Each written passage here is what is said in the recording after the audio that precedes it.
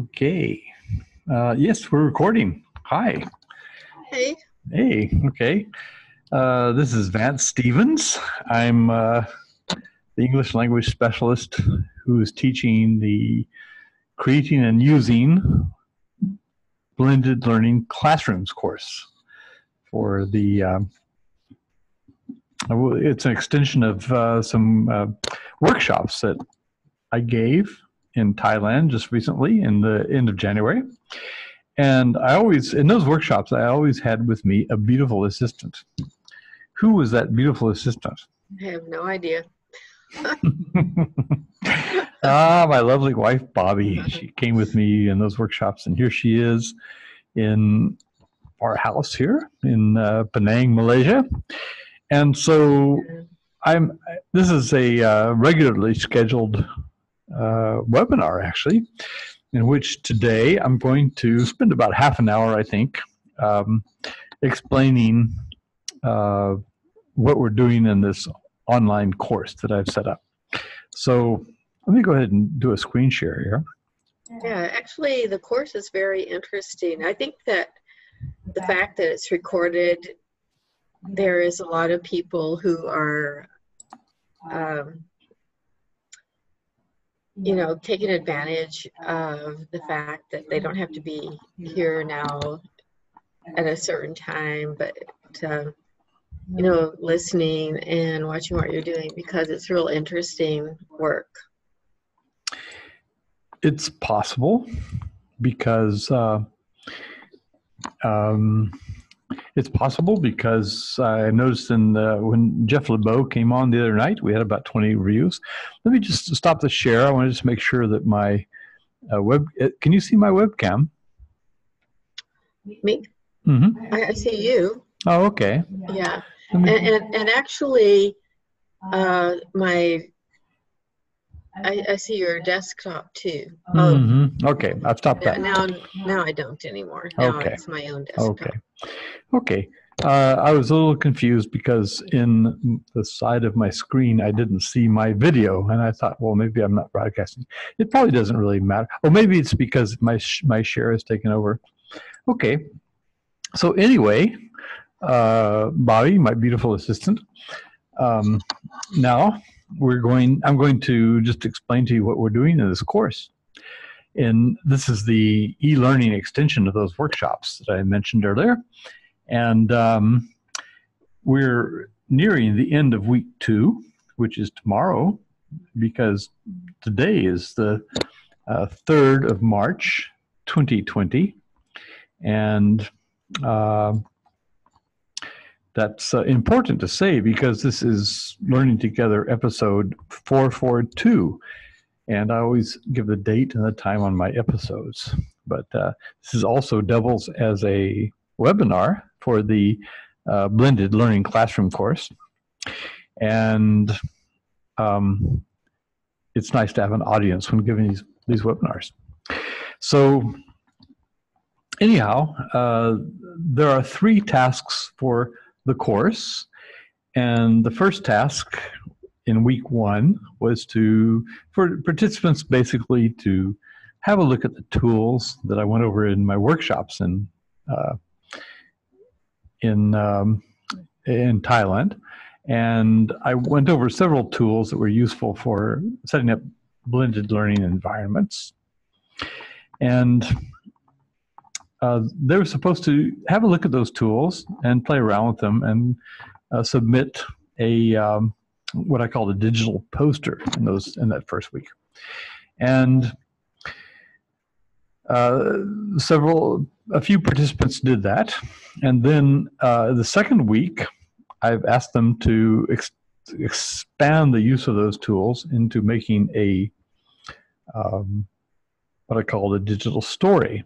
So I've put up several examples of digital stories, but actually we haven't had anybody submit one. But on the other hand, the submissions for last week's assignment came in right at the end. So it's possible we'll get some in the next few days. But I've made this really easy for people. Here it is in if you really cannot figure out how to do a digital story, I gave in week 2 materials a number of possible tools you can use to create digital stories. One of them was Flipgrid. Now, these tools that I suggested work on PC, they work on Android, they work on iOS. They were all over the place. So basically, one of the top 7 was Flipgrid. And Flipgrid, if you want to make a digital story, you can really do it quickly. If you just go here, I just clicked on the, I was over here in Schoology, and I just clicked on the announcement that's up in Schoology right now. When you go to the Schoology course, you see it puts you in the materials part of the course. But at the top of the materials part of the course, there's these updates. And the updates, you can see them all right there. But the one that's activated right now is the one that's right here. So anyway, in 5 minutes, you can make a Flipgrid, and let me just go show you that one. So this is the link to the Flipgrid. If you want to make a Flipgrid, I've got some screenshots here. You have to be sure and make sure that you allow the Flipgrid to take hold of your microphone and your camera, because that's what it does. And then you work with it until you reach to where it asks you to submit your video. You have to give it your name and a title of your video. And then when you submit that, and you have to record it. Don't forget to do that, Bobby. Bobby tried earlier and didn't actually record one. But in any event, when you've recorded it, you submit your video, and then you're told, okay, it's fine. And you've got this link here that gives you the link to your video. You can post that on Twitter. Let's see what Twitter looks like. You use the tag blended 2020. And every time I come to the hashtag for the search for hashtag blended 2020, it always gives me an ad at the top. That's really aggravating. So just refresh that and the ad will go away. Oh, no, it's still there. Okay. So I believe, anyway, no, what is this? That's a woodwing status. I must have clicked somewhere else. So let me just go back to that. There we go. That's the search. Who is this guy? Okay, so I'm looking for a search on hashtag blended 2020, and I'm going to try it now and get the latest posts. That's really irritating. That has he actually got our 2020? Well, anyway, I don't know. Maybe he's posting on our 2020, but I don't really see that he is. But anyway, basically, this is what you should see. You should see latest tags on the hashtag blended 2020, and that's what we're looking at right there. Is a webinar I had just 2 days ago with Jeff LeBeau, who came online to show us a little bit about his blended learning environments, which is kind of cool because Jeff is in the position that a lot of people are in right now, which is to be in the position of having to meet classes which are not actually meeting. They have to have a blended learning environment. Implies that you have something online, but you also meet face-to-face. And you somehow integrate the two. There are 3 things there. So the meeting face-to-face and having an online component to your materials, and then making the 2 work together in a classroom or online if you prefer. Those are the ingredients to a blended learning course. So if I pop back over to Schoology, that's the first thing. If you go to make a Flipgrid, then you can accomplish the week 2 task. Now, we're right now, we're at this webinar. This is what we're doing right now. We're at this the webinar at 1400 today in Zoom. There are, I think, about 4 more, because it's the 3rd of March. There's one on the 5th. There's one on the 7th. There's one on the 9th. And there's one on the 11th. So there are 4 more. And I'm having, the next 2 are actually office hours. That is, there's no planned webinar, but you can come online and talk about things with us. So since no one's here to ask me questions about week 2, we're going to go look at week 3 materials. So this is, week 3 has all been set up here. So if you go to the, let's pop over to the home portal. Okay, so no, not the home portal. Let's go to eLearning Home. Okay, so eLearning Home, you can reach it, eLearning Home, at tinyurl.com/blended2020. If you click there, or if you go there, you will reach Workshops 2020, and you'll get to this place, create your own blended learning classrooms. You can also go to workshops2020.pbworks.com, and if you go there, you'll get this sidebar, and you can click on the first thing, how to create and use a blended learning classroom. So however you get there, whether you use the tiny URL or you go to the Workshops PBWorks page, or you go from there to through the sidebar to the course, you're going to get it here. So once you get there, let's see, you're going to get this sidebar here, and you got week 1, week 2, and week 3. Week 3 is what we're entering right now. It's about creating and using blended learning classrooms, online portals for blended learning classrooms. So in Jeff's situation, I just mentioned Jeff LeBeau and his coming on in the webinar a couple of days ago.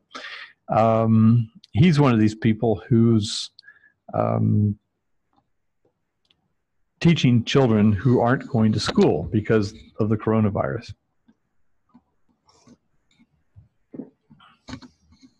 So in Jeff's situation, though, it's not too dire, because in Jeff's situation, he's already set up his courses. He's been doing blended learning for a long time, and he uses something, what I call DIYLMS. And if you go to week 3, you'll find this. You can also go to Schoology, and you can see this as well in week 3. If we pop down to week 3, we can see that you can click on those links right there. What you're going to get, if you click on those links for the materials for week 3, you're going to see the table of contents for the week 3 courses. And that's it right there. So week 3 talks about what a DIY LMS is. A DIY LMS is a do-it-yourself learning management system. And it has all these components. So if you want to create a do-it-yourself learning management system, which is to say, what Jeff has done, he's in the situation of having to meet classes that the students aren't coming. You have to have something online. Jeff has already set up an online space for his students because he does blended learning. And all of my classes that I've done in the last decade or so, I've also done blended learning. So basically, a do-it-yourself learning management system has a portal, and that's basically a place where you can set up a narrative of your course. And here in my portal is this Workshops 2020 right here, but then I've also got a Schoology course. The Schoology is also part of the portal. So, but in practice, in my setting up the blended learning environment, I really prefer to use PBWorks. So that's where I'm really setting up, because you can embed all these, you can embed Jeff's explanation. This is if you go to here, you'll see Jeff's. You'll see a digital story that I set up, talking about how Jeff and I discussed our webinar 2 days ago. And I started out with, because it's a story, I started out with an introduction about the sunset over Penang and how it became nighttime. And at nighttime, Jeff turned up and he started telling us about his digital learning environment, which he sets up in Blogger. So in Blogger, he makes a different tag or category for each of his courses. He's got all these categories and tags. Each one is a different course. In pbworks.com, I also set up a different course. They're all different workspaces. So if I go to my workspaces, let me see, pages and files, there we go, workspaces up here. I've got quite a lot of workspaces. I'm not sure if you can get workspaces. I don't know if you can get so many workspaces now, but for free you can get one workspace. And in these different workspaces, you can set up different pages. So for me, for free, because I've been grandfathered into this, I get lots of different workspaces and lots of different courses. Now, PBWorks, though, is one possibility where you can set up a course. And in that course, you can also have different pages. You just create a page, you can make a new page, and you can set up different pages for different courses if you like. It's kind of what Jeff has done in his Blogger, his blended learning environment. So what we set up in our blended learning environments, you can either buy one, like Blackboard, for example, which is extremely expensive, or you can use a free one like Moodle, which is very nice. The only catch is you have to host it somewhere. Some people set up their own servers and host, or the ideal situation is if you have an institution that will keep a server inside a building, which is protected, firewalled off from intrusion. That's a really nice place to keep a server. But the problem is that quite likely your Moodle server is not under your control. I'm using Schoology because it's a hosted space. I don't have to worry about hosting. It's very similar to Moodle, but doesn't have all the different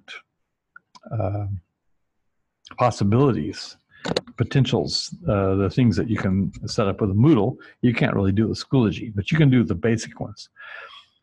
Here again, I might lose it. Moodle is nice because if you're using Moodle, you can get a zip file of all your Moodle courses, and you can mount them somewhere else if you really want to. But that's kind of moot for a lot of people.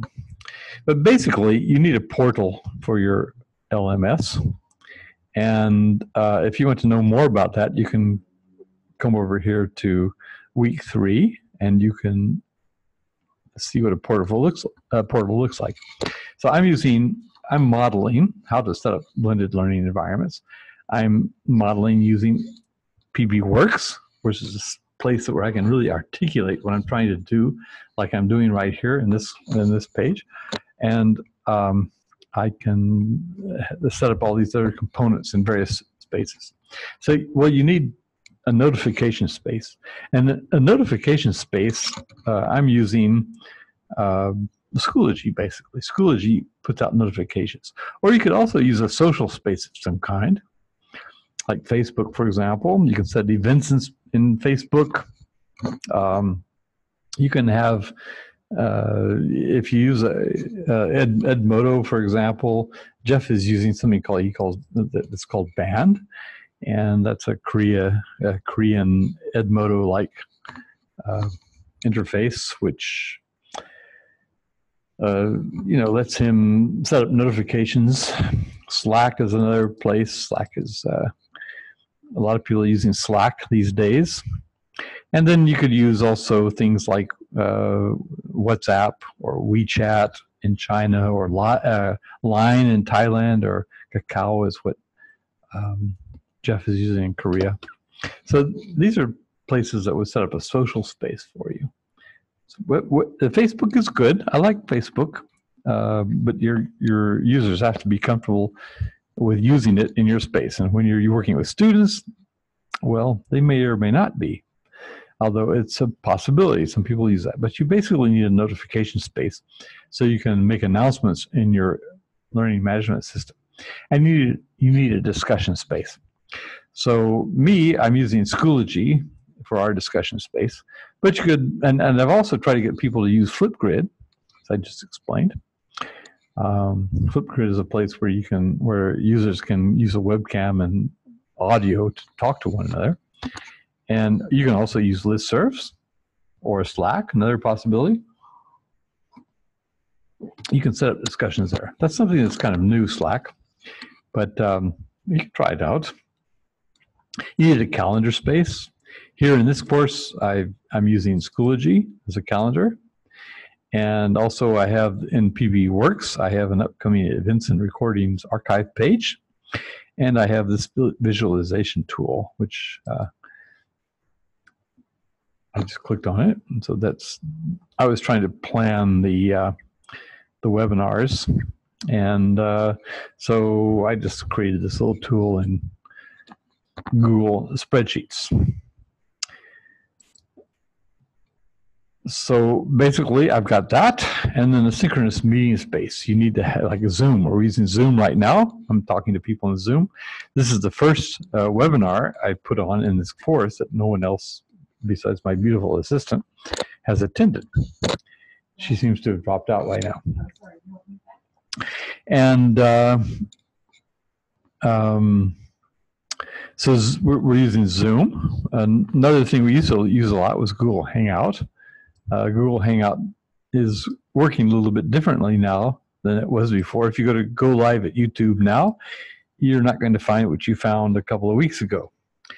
If you're interested in what's going on, you can click on this link for an explanation, and you can still revert to the classic studio if you really want to use Google Hangout right now. As they're making this transition, I'm not really sure how that's going to work out in YouTube Live.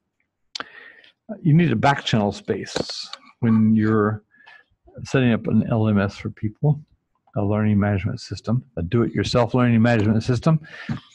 You need some place to talk to people. I'm using YoTeach. YoTeach was set up to replace. Let's see. Oh, wrong password. Okay, that's not going to work. Okay, so let me try that again. That's if you put in the wrong password. Okay, so if I come here, this is it. Okay, the password for our space is blended. Don't tell anybody, it's a secret. And there you can see whatever people have put into our chats. So one person is using this, Nuruddin is, Nuruddin means light of religion in Arabic. I'm not really sure if Nuruddin is, I think Nuruddin is a man, actually. I've seen his profile picture. But in any event, so he's using the back channel to try to set up some interaction with his trainees on using digital storytelling, and I'm working with him there. So YoTeach is a back channel tool anybody can use to ask questions on just any kind of thing. And you can also use Twitter, as I showed you earlier. If you, if you click on there, you get the, it's like Argent T has just posted here. Oh, interesting. Okay, so Arjun T, she's in Thailand. She's in northern Thailand. This is fast breaking news. She's just posted this onto our chat. So as I showed you earlier, I had this one up, and Ajahn T has also posted more information to our blended learning chat. So this is a back channel we're using. It's effective if people use it. Sorry, I have to go back here and backspace because I hit that and it didn't open in a new window. Okay, so going back to the place that I was before, you also need a learning management system to take in student submissions. Now, Schoology will do this in the enterprise version using Dropbox. So it really has no way in the free version for students to upload files to Schoology. So you have to, in your do-it-yourself learning management system, you have to come up with your own means. So you could use Dropbox yourself if you want, or another way is to use Google Docs, or participants' blogs and wikis, like PBWorks, for example. If someone uses a PBWorks, they can upload files to their PBWorks space. Let me see if I can find how you can do that. I'm logged in here, so if I want to, if I click Edit over here, then I can upload images and files, and it will ask me to find one on my computer and upload it, and I can put it in this space. So any file that I have here has a link, has a URL, and I can, me or students in their own blogs or wikis can upload files and we can download them. But the better way is that they upload them to their wiki or blog spaces. Then we can download them from there, or we can see them there. That's even better. So what I'm trying to do is in my spaces, I tried to set up a space where learners can upload, or they can upload their materials and they give links. As I said, there are three things that I want students to do at this point. I'm going to show you all three in a minute. Let me just go to the very last thing, and that is that there should be a means of tracking student progress. That is possible in Schoology. And I haven't really invoked it, but there are also other ways of tracking students' progress. You can just give certificates. Certificates are just a piece of paper that says this person did this course. Or you can award badges, but badges are a little bit more subtle. They can, you can specify criteria that a student or a participant has to have to earn a badge. So they could have a little bit more value than a certificate because they can explain to potential employers or anybody else what the person knows having got the badge. Or you can use software tools. I think Jeff LeBeau in his explanation mentioned quizzes, for example. So quizzes is a place, one of the places here, like Edpuzzle, you can create exercises using YouTube videos, and the students have to watch the video, and then when they reach a certain point, it asks them a question, what they understood or whatever. And it's up to you, you make the question. So you set it up so that the students have to interact with the video. And you can see the interactions. Socrative is a really nice app where the students, I think it's for iOS or possibly Android. Basically, you can set up exercises for students that they access. Probably they can do it on a PC. I'm not really sure. But my students had iPads when I was doing this. But you set it up for them, and then they do the exercises, and it reports back a score. You can use Google Forms or polls to also get students to respond to things. Quizzes I mentioned just a minute ago, and Memrise is another place where if you want to set up exercises there's a gamified environment there. So basically, I'm not going to go on too long about this because I don't want to bore people, and also you can come to the course and you can learn more about this. I've got an office hour every other day. Today is March 3rd, but in March 5th, March 7th, March 9th, I have office hours in the last webinar. I'm not really sure what's going to happen on that day. Depends on who's interacting with us in the course. But getting back to the course, we're still in week 2, and that's why week 2 is here. Week 2 gets subdued like week 1 did in a couple of days. So we're going to have only week 3 remaining, but week 2 is for creating a digital story. And you could post your digital story using this example. I've also, for the next week, the last week, which is a little longer than a week actually, starting today, I suppose, you can, what you're supposed to do is identify something that you would like to get across to your students, and then craft a space for your students according to the models. Whoops, sorry about that. According to the models that I've just set up.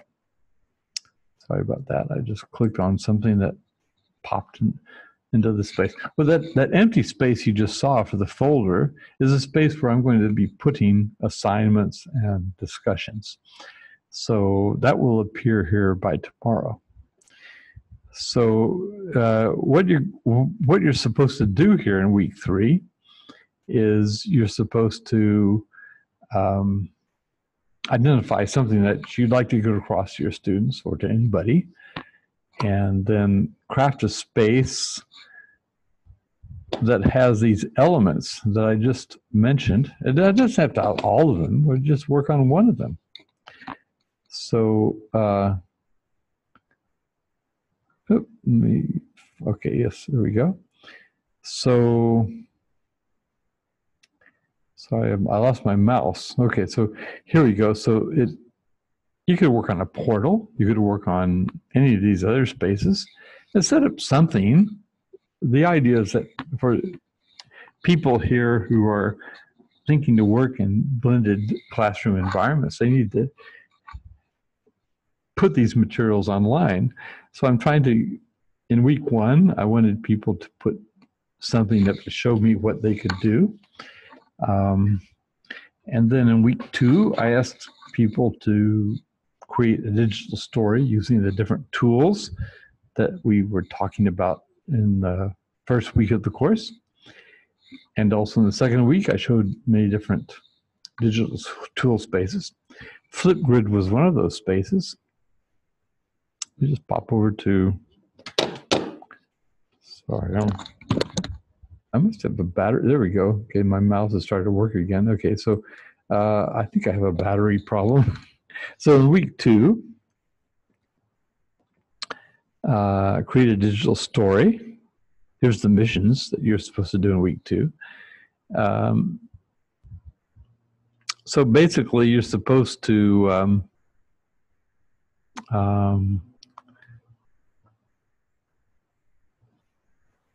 create a digital story using some of the tools and techniques. And I had very little feedback on that, so I decided to distill that into one digital story space, which is something that you could use in a blended learning environment, and that is to work on Flipgrid. So if you go to Flipgrid, this URL right there. You can see how you might use this in your own blended learning space to interact with students. That's what I'm trying to do with people in this course. And that's in week 2, just record some kind of quick digital story. Just, you're limited to 5 minutes. It stops after 5 minutes, but I'm expecting something in 3 or 4 minutes. So if you go there, then you can accomplish the week 2 task. And that takes you to week 3. So in week 3, let's see, we can pop over to our sidebar here and see what's in week 3. That's what I've been talking about all this time. So I'm looking for your final mission is to, okay, so final mission. One thing is to do is, if you want to hear more from me, you can go to the final mission and you could watch this slide presentation, and you can play it and you can hear me pretty much talking about how I envisaged this kind of platform working in 2012. So there's not much difference between the concepts in the platform itself and the tools that we're using nowadays. The tools have changed, but the concepts are pretty much the same. So, and if you look at Blackboard, which is a very successful learning management system, it was designed even before that. So it's been around for 20 years and more. So basically, all this information is going to appear here in the PB Wiki and in the Schoology area here. So if you go to week 3 right now, you're going to find that there's nothing there, but I'm going to be filling that space up with assignments and with discussions in the next day. So if you want to know more about this, please come and meet me in 2 days' time. That's on March 5th. If we go up to Schoology, let's get back into Schoology. We'll just hit the materials here.